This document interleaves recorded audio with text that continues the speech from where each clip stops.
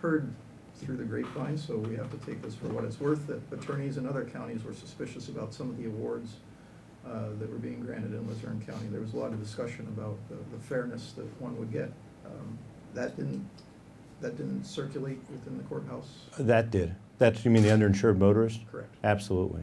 I don't do a lot of that work. I have sat as a neutral maybe 6 times, and maybe I think I've only ever sat as a neutral, frankly.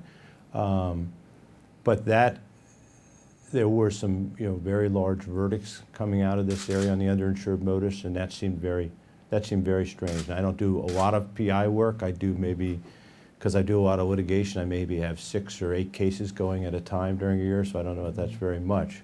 But I did have a death case, very good family friend of ours.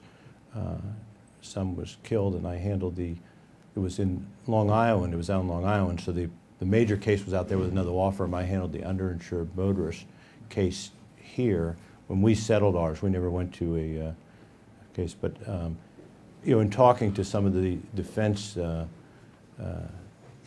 attorneys, but some of the adjusters, I think that they thought that there was an unusually large verdicts coming out of here in Lackawanna County.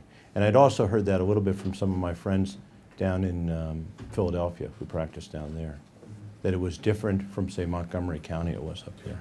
So Luzerne and Lackawanna counties was what you were hearing? That's what I was hearing, yep.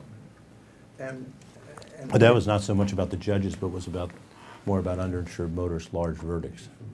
And when did you start to hear that kind of thing, those grumblings, let's call it?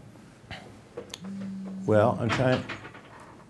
I don't want to get my dates mixed up here. I mean, it would sort of put it back to that date when I handled that one case, when I had because over a year I was dealing with this adjuster from Maryland, who was a very nice guy, an older guy, and he was very sympathetic to the loss of the son of my good friend, and we just talked a lot. I mean, we talked a lot over that year. Now that's got to be 5 years ago now, I would say, but I'm not sure. I could check that date for you, but I would say that's sort of the time that first time that I was involved in a larger case, and so I was dealing with someone who dealt with larger cases. I think that's how I got some.